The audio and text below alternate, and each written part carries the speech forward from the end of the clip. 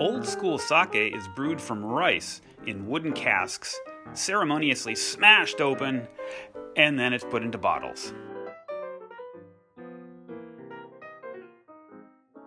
If sake is new to you, ginjo and daiginjo are great to start with. They're light flavored and ideal for this recipe.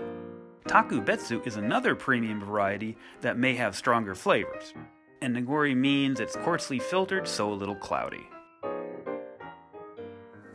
Hello and welcome to Cooking Plus Alcohol. I'm Nat and today we're going to be making sake martini salmon. It's salmon marinated in... You are saying twice. Sake and salmon are the same word. Okay, good. Thank you, Em. So sake in Japanese means both sake, the alcohol, and it also means salmon. So this is technically sake martini sake.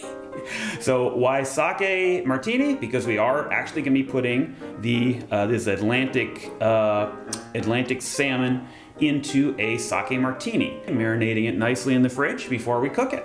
But let's jump into that right now.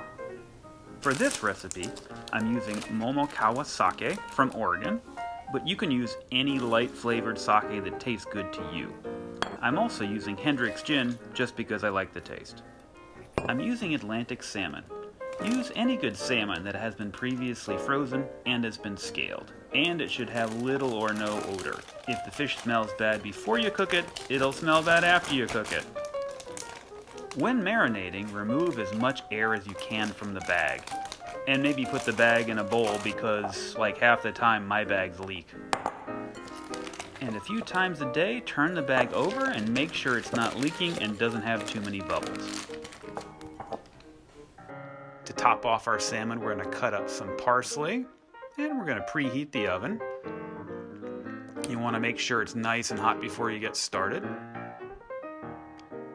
Now frying the onions. This is actually more time than almost all the recipe combined, just the effort of frying up the onions, but you want to make sure they're nice and sweet and soft and caramelized. Can't tell you how much better it is with that than just by itself. It's a wonderful addition. Nice and sweet, and keep scraping that bottom there. The glaze is really fast, just the 3 ingredients. You got brown sugar, miso, and the same amount of the leftover marinade of the sake and the gin. I'm gonna mix that up.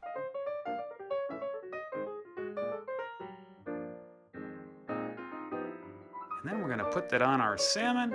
We gotta dry the salmon first, make sure all the glaze doesn't slide off. Pat it dry.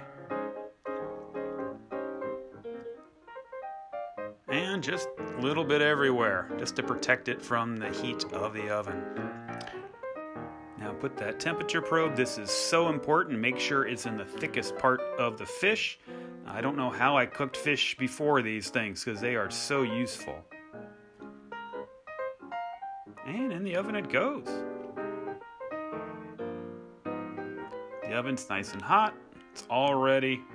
And gonna go and plug that in. I took my salmon out of the fridge about 25 minutes before, so it's starting at about 51 degrees F. When it's ready, you're gonna take that out. Remember to take out the thermometer first, because that cord is still hot, and if that flails around, that could really burn you. I broke Adam and Vince. Tasted the salmon with grilled onions. The martini alcohol flavor was very subtle. Vince could only taste an unusual sweetness, not the alcohol at all, but he is more used to drinking hard alcohol straight. He liked a little bit of crunchiness at the edge of the fish. Brooke thought the salmon with the onion was a fantastic combination. The fish was super moist. Adam said the salmon melts in your mouth and paired well with sake to drink. And I thought it was moist and pretty okay too. Thanks for joining me. Hope you enjoyed. And there's no sake left for And I me. think I have to go shopping now.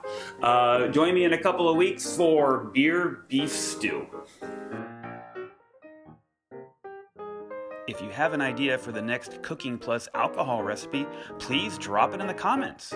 If you enjoyed this video and want to see more like it, hit the subscribe button or join me for another video right now.